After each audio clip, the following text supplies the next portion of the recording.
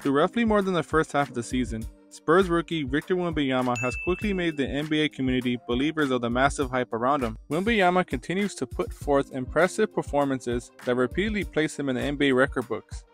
His play has turned the heads of many of his fellow peers, including many of the top stars in the league. Pelicans big man Zion Williamson is the latest to join that front with his high praise towards Wemby. After the two faced off against each other late last week, Zion's comments only further elevated Wemby's promising future ahead. Zion stated after the game, "Vic is a very special player. We were just talking about it in the locker room. He's a dude that can get 2 or 3 Defensive Player of the Years.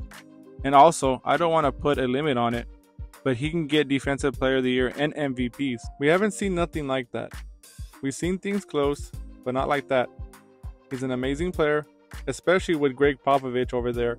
He'll continue to develop." Although several other players have spoken to Wemby's unique talent, Zion is the first to really lay out the potential landscape ahead of the Spurs rookie to win both the MVP and the Defensive Player of the Year awards. Winning either one of these prestigious awards is an impressive feat in its own right, but earning both would put Wemby in a very select group. If he accomplishes that special career achievement, it would put him alongside 5 all-time greats in Michael Jordan, Hakeem Olajuwon, David Robinson, Kevin Garnett, and Giannis Antetokounmpo.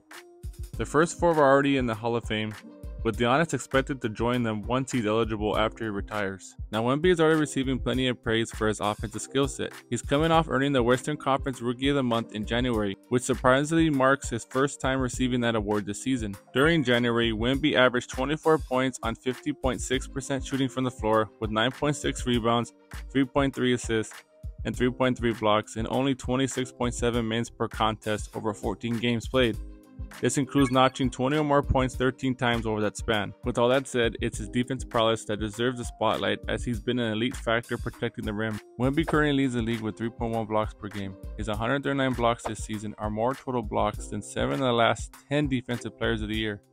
On top of that, in his first 42 games played this season, he has more blocks and steals than Rudy Gobert's 2017-18 Defensive Player of the Year winning season. Although he may not win the Defensive Player of the Year award this season, he's showing that trajectory with his production and impact on that end of the floor. Wemby may be only in his first NBA season, but his performance on both ends of the court already are giving much reason for peers like Zion to envision an extremely bright future ahead of him.